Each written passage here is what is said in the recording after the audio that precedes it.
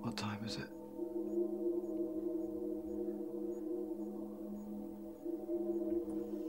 What time is it now?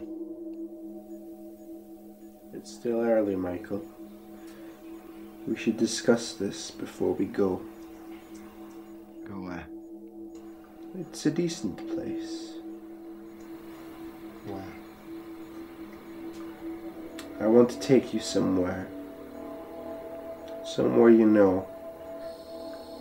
With familiar faces. Who are you? A friend.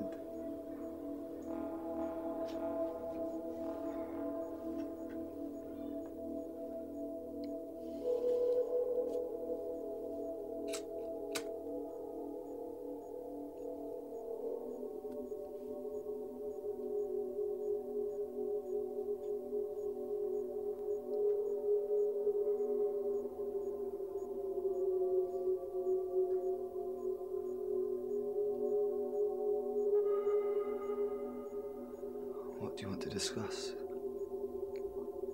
A boy. I don't know what you're talking When a about. boy is born, he has no history. He is new, as the world is to him. Do you understand? What's not to understand? Freedom. His young life is free from experience, from sin.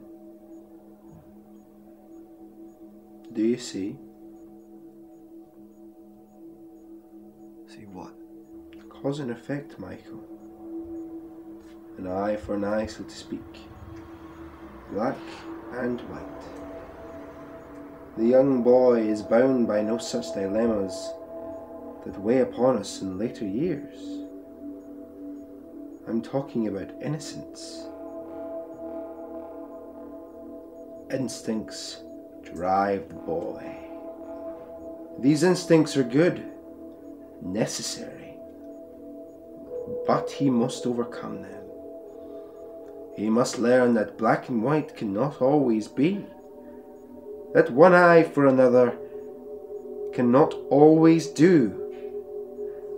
There must be more sensitive, less selfish ways to live. His moral stock must be bolstered. Bolstered so the boy can function. Bolstered so he can engage. Bolstered! Why are you telling me this? Consider the reverse.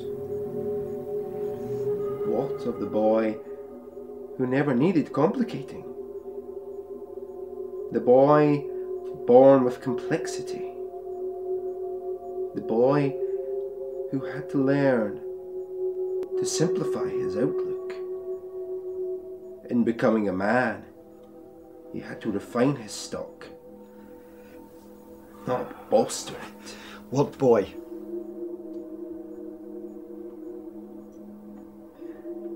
Be wary of this person. He is dangerous. As a boy and as a man.